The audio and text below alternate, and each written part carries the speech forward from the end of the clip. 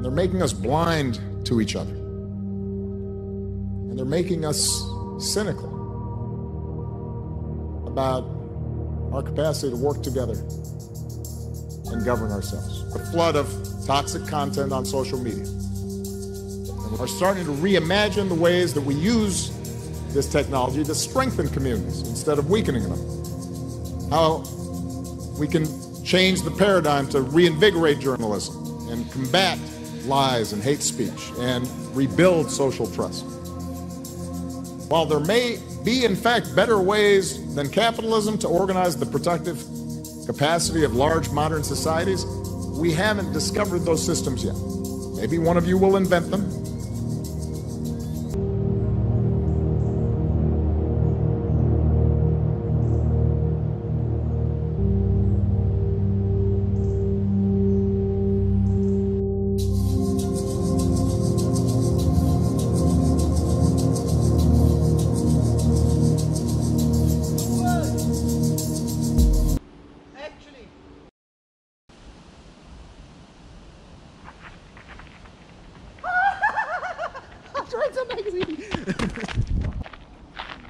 Oh, legendary stuff here.